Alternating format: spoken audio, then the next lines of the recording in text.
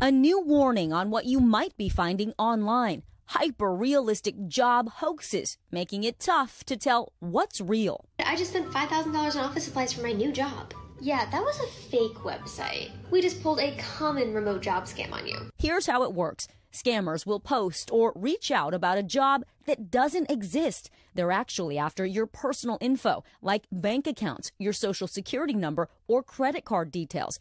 They use that to drain your accounts. I lost $1,500 to a job scam. Often, they find targets through social media, people who say they've been laid off. What is it about someone who has recently been laid off that makes them especially vulnerable? We know that the job market is kind of tight right now.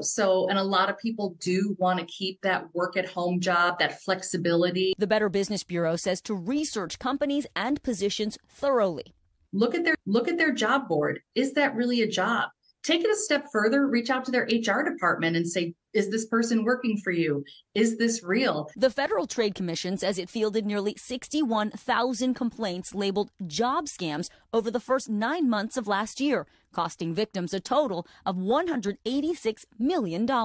They were actually asking me for my bank account, for my social security number. Diego Martinez works in tech in the Bay Area. He says he was contacted by scammers last year who were impersonating recruiters from a real company. After just one interview via text over the messaging app Wire, no video, no conversation even, he says they offered him a high-paying job via email.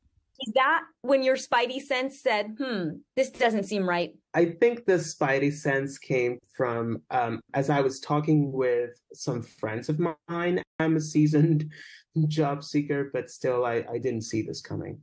The FTC says examples of common job scams include work-from-home opportunities that sell you on being your own boss, nanny and caregiving roles that don't require an interview, and any position that makes you pay to get hired. 85% of people in the U.S. are considering a new job. So this means it's going to get much more competitive. To find legitimate jobs, tap into your network first, update your resume with in-demand skills, and be wary of anyone who offers you a job after just one conversation.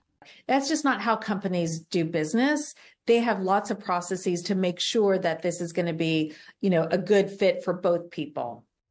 I mean, so Vic, if this has happened to you, if you've already been scammed, what can you do? What should you do? Yeah, the first thing to do is always contact your bank, your credit card, try to get that payment reversed, but also be really aware of those checks. Never cash a check someone sends you to buy office supplies to set yourself up for that new job. Or they say, oh, we're going to pay you, but it's going to be a higher amount and you need to refund us the difference. That check will always bounce. So by the time you give them your hard-earned money, you go back and that check was never real in the first place. And also just remember, you should report to the FTC at reportfraud.ftc.gov to help other people, right? Because that's how the government and the law enforcement can keep track of these fraudulent trends and warn people. Yeah. Okay. Scammers are the worst. They are the worst. We talk about it all the time. The pits.